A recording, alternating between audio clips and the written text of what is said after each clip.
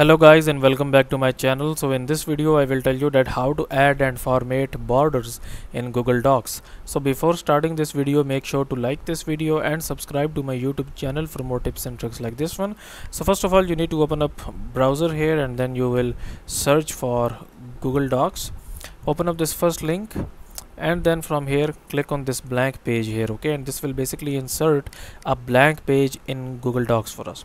So here basically I will insert an image, so I will go to insert image and search the web, and I will basically search for tiger here, okay, hit enter, and here you can see bunch of different tiger images. So I will select this image and I will select insert, and you will see that this image will be inserted here, okay. So we will wait until it is inserted.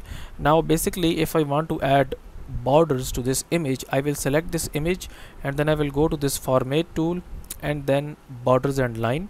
So here you can see that we have border weight. So let's suppose if I click on it, you can see we have this beautiful border here, and go to insert again, border and lines, border dash, and now if I wanted this type of line, I will choose this, okay.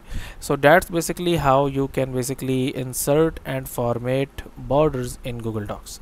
So that's it for this video guys. If you find it useful, kindly like this video and subscribe to my channel, and I will meet you in the next video.